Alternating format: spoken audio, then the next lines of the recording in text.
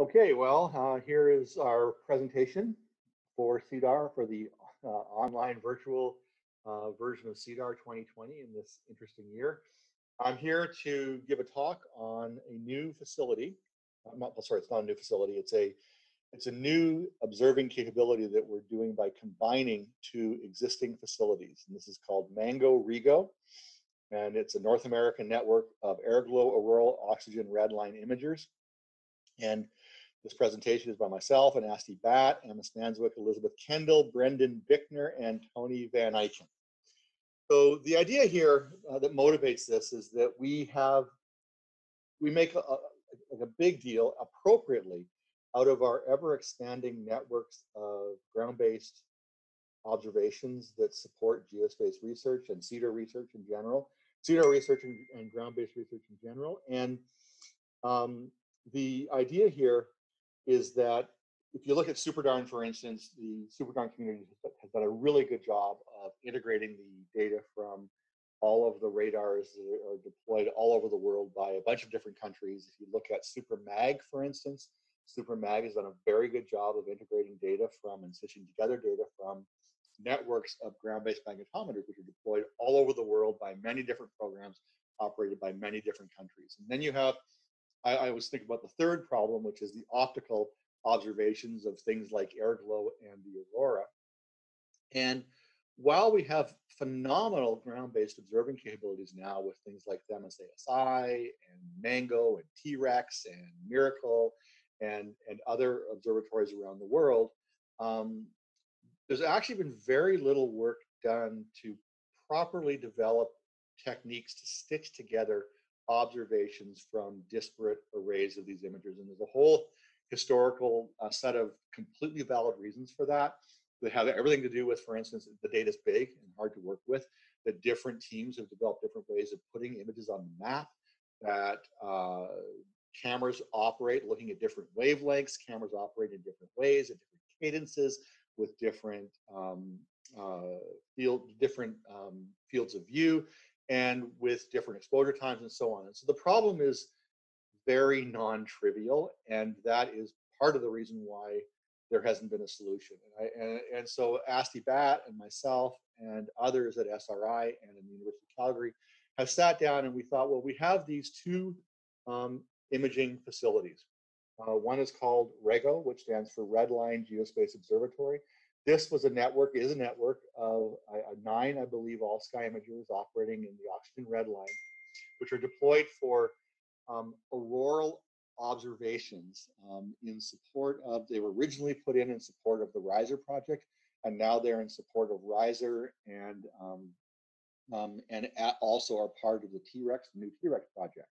And this provides observations of the oxygen redline looking from deep within the polar cap with our site at Resolute Bay, and then down into typically subaraural latitudes with fields of view extending into the northern, central, and western US, lower 48.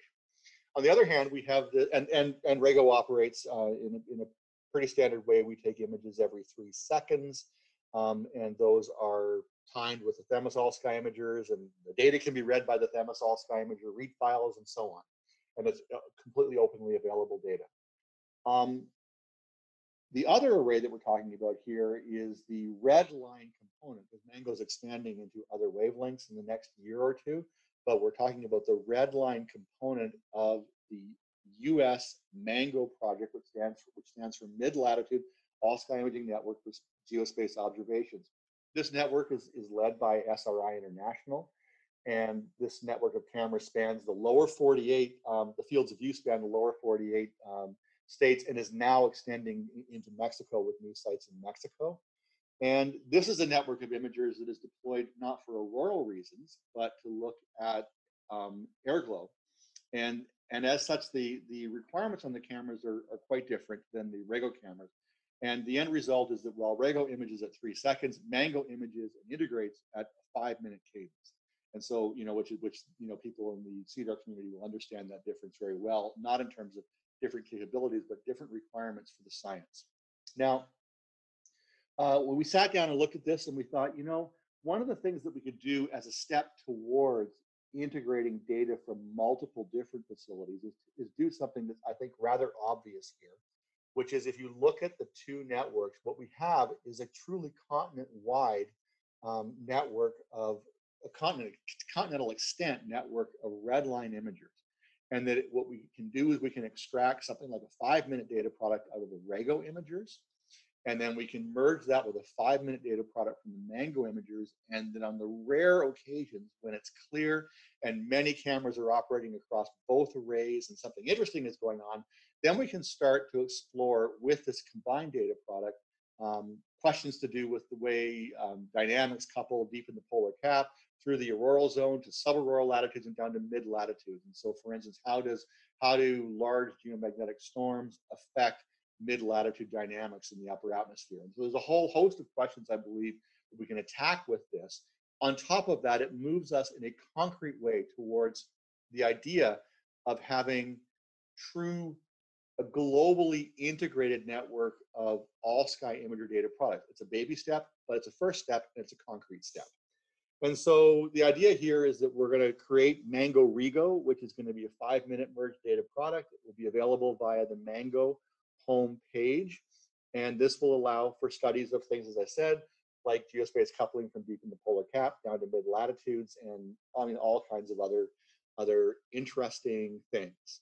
So the idea here, to move forward, what we have to do is develop a framework for integrating, visualizing, and quantifying auroral and airglow observations. At the University of Calgary, we're working on a visualization program for our optical and rheometer data and other data.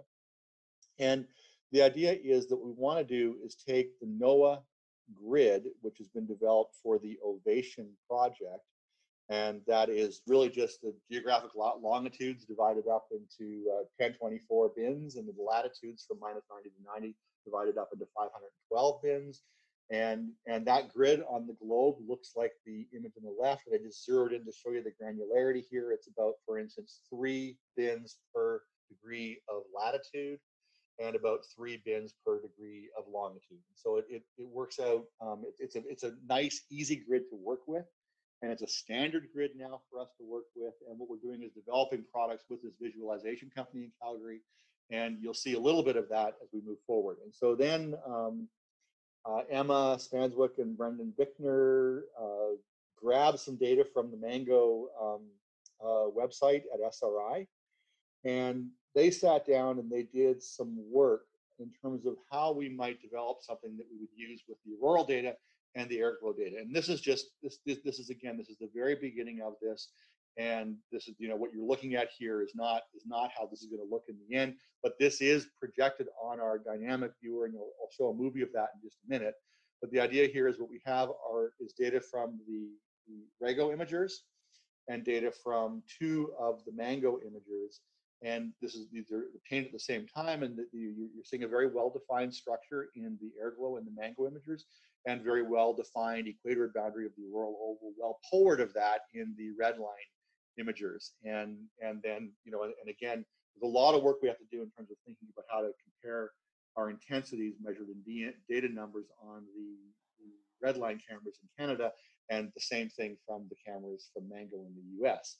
But anyway, Brendan took this and put this together, and on this visualization framework that we are developing. And what I'm going to do is just play this movie. And the idea here is that you can see, this is meant to be a dynamic visualization where you can zoom in and you can move the globe around. You can change the speed that this is playing at, and then we're going to develop techniques for dynamically overlaying these things. But the demonstration here is really to tell you that this is the first instance where we have developed the capacity to merge the MANGO and the REGO images. And then very soon, we're hoping within the next few months, we'll have a data product that people can actually look at and play around with.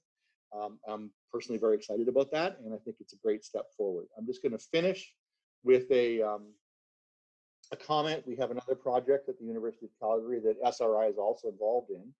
And it's called Aurora X. It's a Canada Foundation for Innovation project, which builds upon the Swarm Aurora Swarm Science project that was funded by ESA through the Danish Technical University. We're building upon that.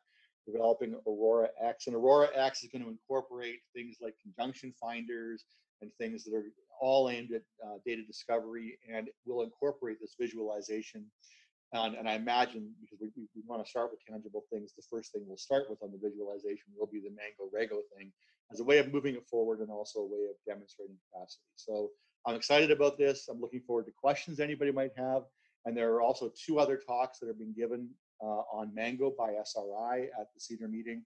And so the chance to learn about a lot of things here associated with these observations in Canada and the US. So thank you very much.